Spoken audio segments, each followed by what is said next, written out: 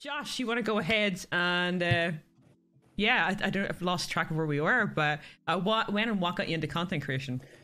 I've had a lot of very strange jobs over my life. I've been in a lot of strange situations, and I've taken the initiative and just said, hey, can I have a job? And it turns out that a lot of people, when you say this, say yes. Or I just happen to be in a situation where a lot of people were very desperate, and I happened to be there at the right time. So I went to play a game of paintball with a few friends, and at the end of the day, I said, you guys got any jobs going? And they went, yeah, we have. So I was a paintball marshal for a year.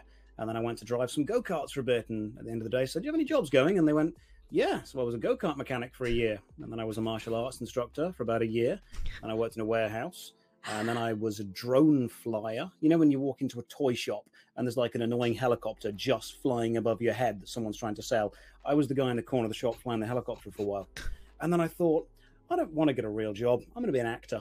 Because that sounds like a fun thing. You can just dress up and play with swords and get all the stage props. That sounds fun. So I went to university to study to be an actor. And it turns out that the worst thing you can do if you want to get involved in the world of acting is go and study to be an actor, because you spend 3 years looking at the theory behind it. So following the route of every trained actor, I went to go and become a teacher, because that's what you have to do. You have to do your time teaching acting before you're allowed to do any acting. And I was teaching for a couple of years before I thought, I don't like this, because I don't have the freedom to teach what I think is valuable and important. I have to follow the curriculum. So every day I would come home from teaching and I would play MMORPG games. I would play Neverwinter, I would play Tera, I would play Final Fantasy, I would play World of Warcraft. And I couldn't do all the things I wanted to do in the games. So I started watching guides on YouTube, and I thought, there aren't that many guides on YouTube that are explaining things to the level of detail that I would like. I've got a basic computer. I can make guides. I've been a teacher for a long time. I know the basic process of explaining something to someone, laying the foundations and then slowly building on top of them. So I started to make guides. Here's how you do this. Here's how you do that. Then I started streaming for a bit because it was fun. I never intended it to be anything. It was always enjoyable because it tied into the acting, but the guide creation allowed me to use my skills as a teacher, and Twitch allowed me to use my skills as an entertainer. The guides did relatively well. They were getting a couple of views, 10, 20,000. It was nice for me. It wasn't a job yet, but it was good. And then finally, I started to find some roles in theatre. I was able to play Dorian Gray. I was able to play Robin Hood. I was able to play Cool Hand Luke, all these really cool things that I enjoyed. And then COVID hit, and all the theatres and all of the TV shows and all of the films shut down. And suddenly, all of the outside artistic creation-based jobs heavily limited. So I thought, okay, I'm going to turn all of my skills now to just making guides, because these guides were doing quite well. And I was making guides and they were doing okay. But if there's one thing people love more than seeing something good, it's seeing something bad. And while I was reviewing and researching all these guides, I was getting sidebar banner ads on all the websites I was going to for those games like League of Angels or Evony. And it was like, help me, my lord. And it was some scantily clad angel.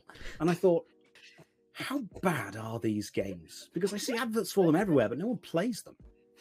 Maybe I could do that. So I started to download all of them. And I really don't want to think how many things I gave my old computer. But I just downloaded. If I could find a bad MMO, believe me, there are lots. I downloaded it and I played them for hours and hours and hours. And I made a review called Worst MMO Ever. League of Angels, and it was bad.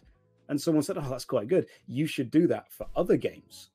So then I went to Steam and I searched by MMO and I searched by user rating, and I scrolled all the way to the bottom and I started playing them, and I started playing them for hours and hours and hours, and then I started reviewing them and editing them into videos, and now we're on episode 70 of the series Worst MMO Ever.